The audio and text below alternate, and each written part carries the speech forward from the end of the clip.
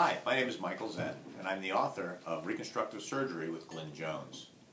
The story of this book is actually pretty interesting. Glyn Jones was very close to Mathes and Nahai and Steve Mathis, and it was time to redo their classic book on flaps, which is a pretty big project. At the same time, I was working with QMP, and we were talking about doing a flap course book for the Duke flap course, which was becoming pretty popular.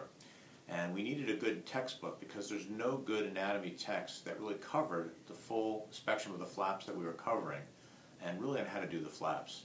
And so QMP actually put Glyn and I together. Glyn's always been a mentor of mine, and what a pleasure to work with him. And we really went through and got rid of all the flaps that people just weren't using anymore, added in all the flaps that everybody needed to know, and were able to produce this book, which took almost 2 years and was really a fantastic project. I think the book is an interesting book, and I think it's different than any other flap books that you'll see, because what we did is we took all the best that there was in all the other flap books. So some books were great at describing dissection. They had beautiful black and white pictures, but they didn't have any clinical pictures. Some had great clinical pictures, but had no descriptions. A lot of them also, I find, where each chapter is written by a different author, were not very consistent. Some really good chapters, some not so good chapters. Glyn and I decided that we would just rewrite the whole text. So Glyn and I did all the writing, but what we did is we invited experts for each of the chapters.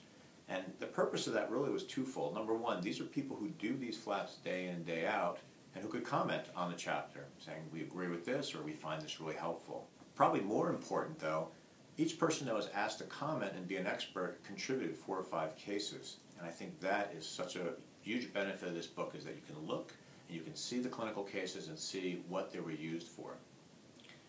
I think the best feature of this textbook, though, is that there's not many books where you can pick up a book and read about a flap and then literally go and do it. So you'll know the anatomy, you'll actually see the dissection techniques, and even for some of the chapters included in the textbook, there's actually video dissection. You know, it's really the whole packet. And I've seen people who are brand new starting out, residents, where it's perfect because they're getting the anatomy, they're getting an exposure. But I've also seen people who have been in practice for a while. Maybe they haven't done a groin flap in about 10 years, and now they need to do one. They've told me they've picked up my book, and they've read it, and they can go and do it because it brings everything back and it gives them all the information they need right here. No more looking through articles, no more going through the internet looking for answers. So I think you're going to enjoy it. This is a complete text, and really, in my mind, takes you from A to B, from thinking about the flap and planning it. Another really interesting thing about this is this book helps you make decisions about which flaps to use. Now, oftentimes you may have a defect or a reconstruction that needs to be done in an area, say the shoulder, and the question is, which flap should you be thinking of? Well, one of the chapters in the book literally takes areas of the body and tells you the flaps you should be considering.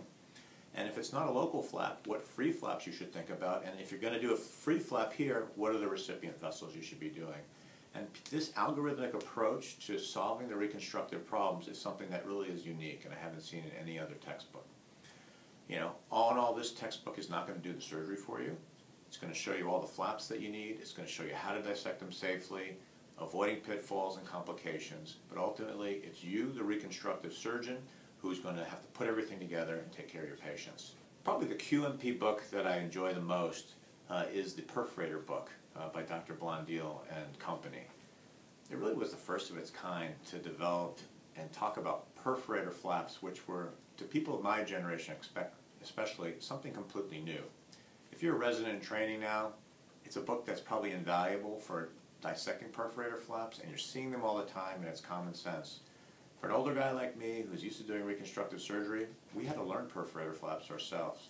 And the book is very, very detailed, tells you the dissections that you need to do, and is written by the best experts. And that's why I think I love that book the best.